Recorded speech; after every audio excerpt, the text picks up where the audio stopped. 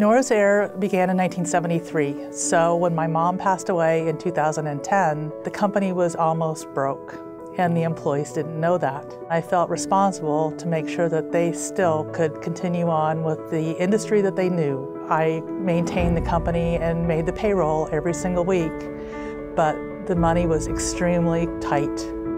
Norris Air continued to grow and prosper again with new advertising and new direction. Now everybody is happy and we still have loyal employees and we're doing great in the community.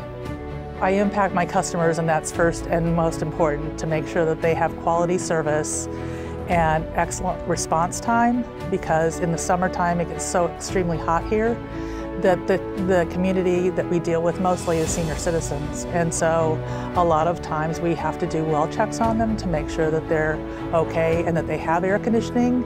And if they don't, we make it happen for them. It's really important to us winning this award because we're an ethical company and because we maintain 100% customer satisfaction.